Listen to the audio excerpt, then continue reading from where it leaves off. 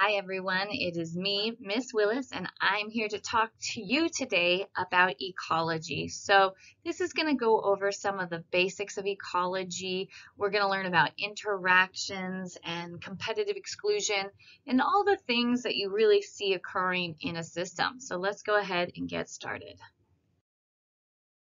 If you've ever wondered what an ecologist does, well, what they do is they study living organisms and how they interact with their non-living environment.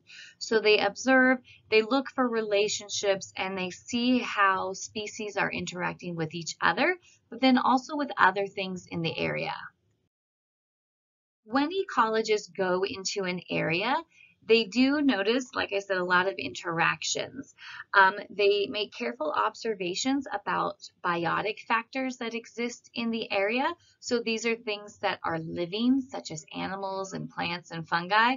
But then they also make observations and recordings about the abiotic things that exist in the area. And those are the things that are not living. So things like water movement, air patterns, even soil or dirt, if you're just talking about the dirt and not the living things in the soil.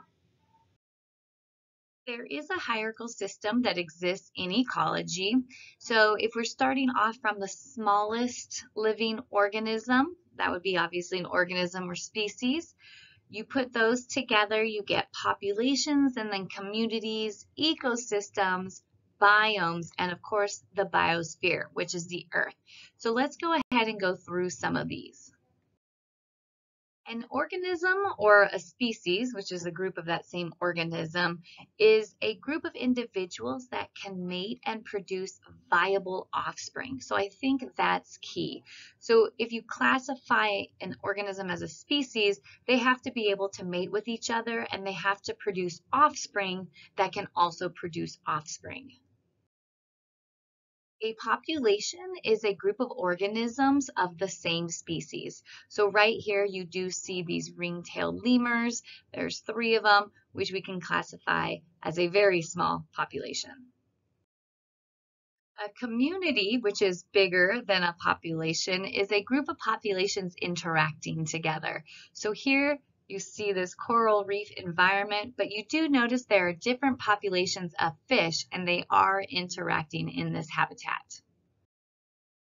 An ecosystem is the next level in the hierarchical scale, and this is a group of communities that are interacting with the living components of that system, as well as that non-living component or components. So things like water and soil and air.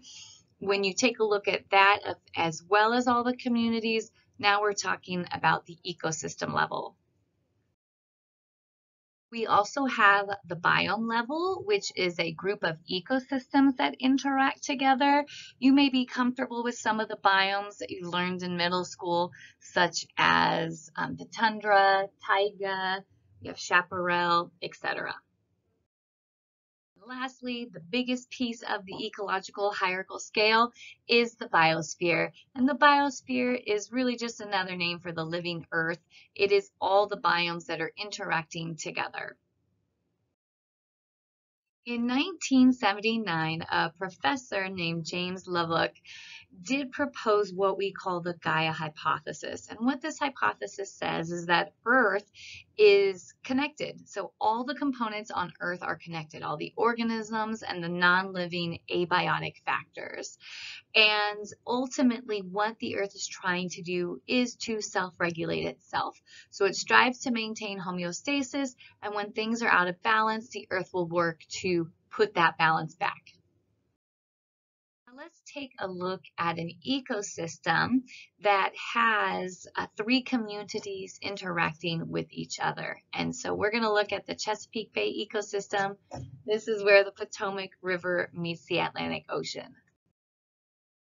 So to give you an idea of where this Chesapeake Bay is located, you can see here in the maps, it's definitely on the east coast of the United States, which is far away from where we are, and it is in between states such as Delaware, Maryland, and Virginia.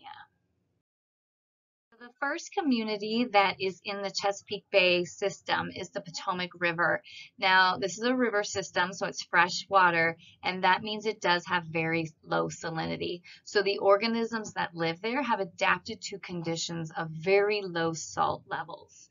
A lot of times people think fresh water does not contain salt, but it does, just very, very low amounts.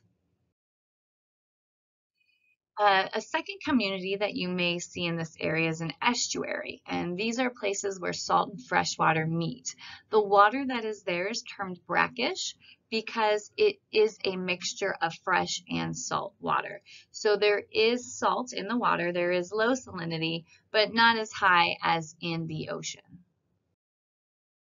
Here's a picture of the Chesapeake Bay estuary, so you can see that mixture of salt and fresh water. And the third system you have in the Chesapeake Bay ecosystem is the emptying of that river into an ocean. And it does empty into the Atlantic Ocean. Oceans tend to have high salinity concentrations, even though the ocean is only 3.5% salt. Just a little side note, some areas of the Chesapeake Bay are significantly eutrophied. That means you will find excessive algae growth, usually because nutrients are being added into the water, usually unnecessarily, and it does prevent many species from living there. Many of these biological communities, they lack defined boundaries. So there really is no isolation between like a freshwater river to an estuary. They blend together. And because you have this blending of communities, you will see organisms developing what are called niches or niches. And these are the roles that these organisms play in their ecosystem. So for example, the niche of a lion would be to be top predator. A scientist named Gauss discovered what we now call the competitive exclusion principle. And what this says is that if there are two species with very similar requirements, for example, they live in the same habitat, they eat the same food, they usually cannot occupy the same niche, they can't coexist, and they cannot live together in that same environment. And the very famous experiment in which this is seen is with paramecium. So you have two different species, Caudatum and Aurelia, but they do have a very, very similar niche.